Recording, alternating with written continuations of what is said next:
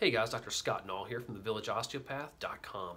Today what we're going to be talking about is the coronavirus, COVID-19 as it's being called here. Today it is March 16th, 2020. And I just want to give you some updates on the virus. I haven't really spoken out about this at all this year or during this time. There's been a lot of misinformation, kind of a lot of hype on the news. And so I just want to I've been wading through a lot of this, trying to figure out what's true, what's not true, and also just give you some advice on what to do, especially if you're a patient of mine, what our protocol is, and as far as that goes.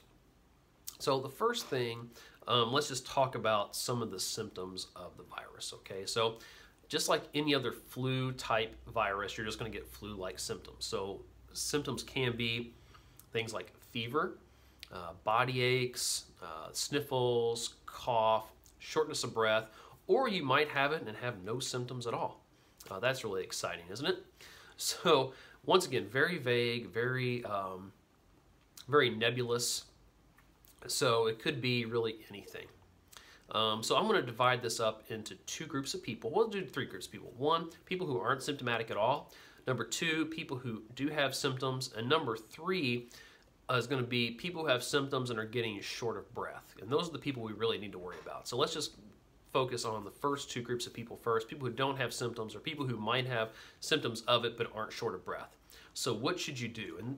And out of all these people, these groups, this group of people right now, people who don't have symptoms or people who have symptoms without shortness of breath, these are the ones that are going to have the biggest impact on keeping our country safe and saving a whole lot of lives, because what you do is going to have huge consequences to the other group of people that are having shortness of breath and issues, okay? And so what you should do is absolutely nothing. I know that sounds a little weird, but here's the deal. What you shouldn't do is go directly to the emergency room. That's probably the worst thing you could do. Second worst thing you could do is go to an urgent care. And then another thing you could do that'd be bad is go out to large groups of people. Okay, and why is that? Well, number one, let's say you do have the virus and you're not short of breath. You're going to go to the ER and there's nothing they can really do for you. Okay, it's a virus. There's not medication they can prescribe to you. It's going to make things better. It's just going to be mainly you waiting for it to go away on its own. But what are you doing when you do that? Well, number one, you're taking up hospital resources that could be used for people who are having shortness of breath and having respiratory issues. And that's the main thing. What's going to kill people, it's not so much that the virus can't be managed. It's just that if we overwhelm our healthcare system by everyone showing up to the hospital, then the people who actually need care are not going to be getting taken care of. And so if you see these places like, for instance, in Italy right now, where they just had a mass outbreak and everyone just flooded there, the reason people are dying is because they haven't been able to get managed appropriately because of lack of resources. We probably have resources to handle everyone if everyone acts appropriately, okay? And so if you're not having shortness of breath, then just stay at home, isolate yourselves, drink, do some chicken soup, things like you would do normally if you're sick. Now, let's say you start to get short of breath. What should you do? Well, if it gets to be where you can't breathe very well, then you do need to be seen. Because the way this virus works, especially in the elderly, that seems to be, and people who are immunocompromised, so that would be people who have had organ transplants and they're on immunosuppressant drugs, people that have rheumatological problems like rheumatoid arthritis and lupus that are on biologic agents that weaken their immune system. These people can get something called acute respiratory distress syndrome, and it's a byproduct of this virus. There are a lot of other problems too, but it's mainly acute respiratory distress syndrome. What does that mean?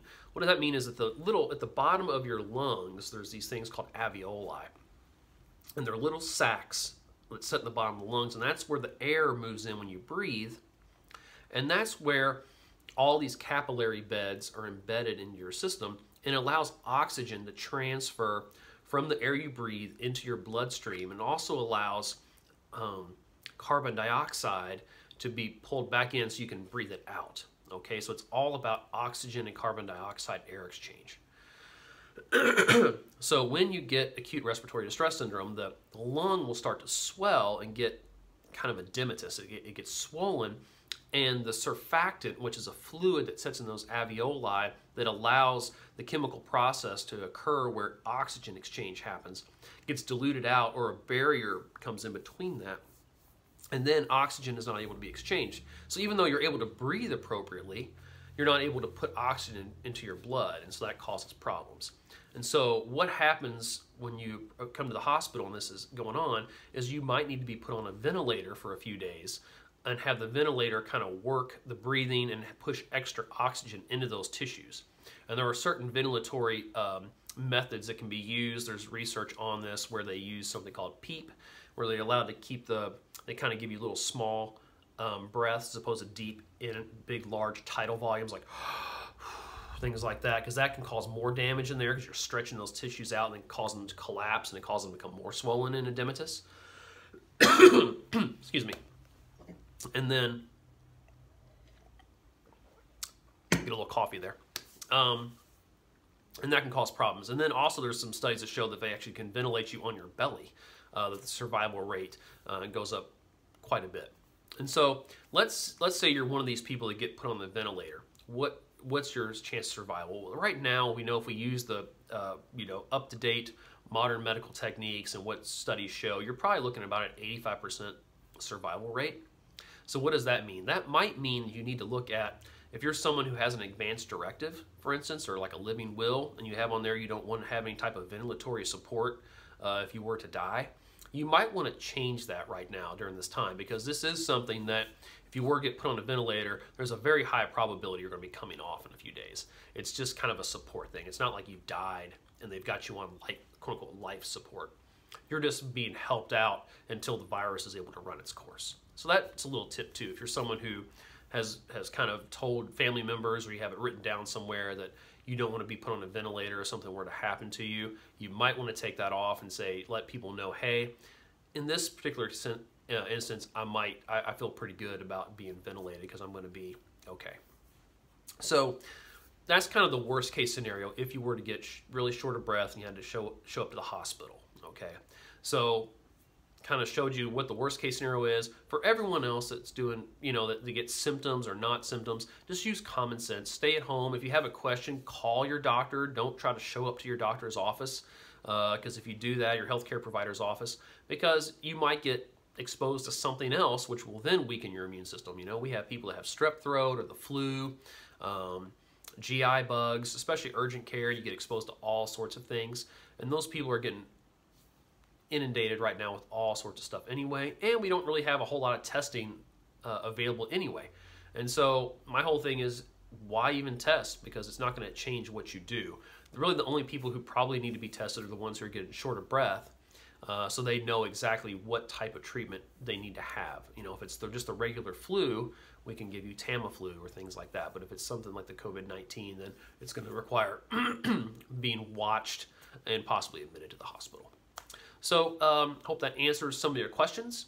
This is a time where, like I said, a lot of you, the vast majority of people out there, can do a whole lot to help the response that we have here in the United States, to where we're not getting overwhelmed like a lot of other countries have, where we have mass people flowing into the hospital and then overriding the system to where the people who actually need the help can't get it because it's just not there, because they can't weed through and triage all these people that are coming in.